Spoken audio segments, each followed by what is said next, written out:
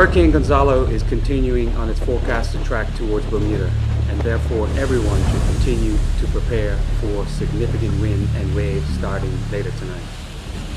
This hurricane is an extremely large storm, and we should expect that at least for 24-hour storm force winds will be in effect. During this time, I want to encourage everyone to stay inside and to particularly stay off roads. Already, there is high surf in the South Shore, and the Department of Parks is placing signs warning that public beaches are closed.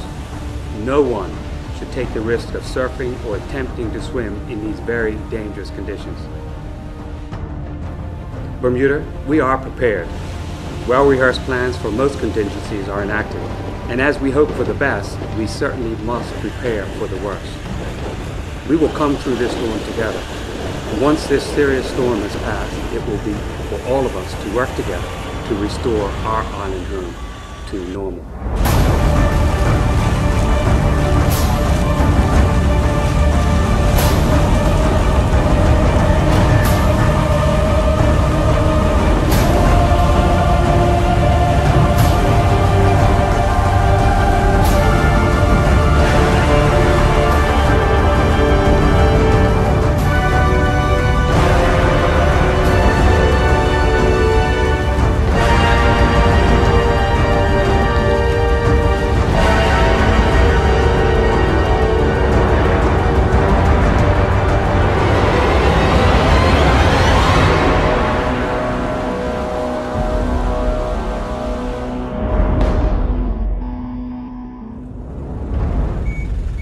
Bermuda, we can be confident in the preparation for all the responsible agencies, both in advance of this hurricane and for anything that might take place after the hurricane.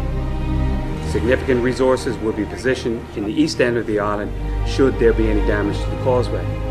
Likewise, full hurricane plans have been activated by the hospital and other agencies, which will ensure responses to any emergencies as soon as it is safe to do so.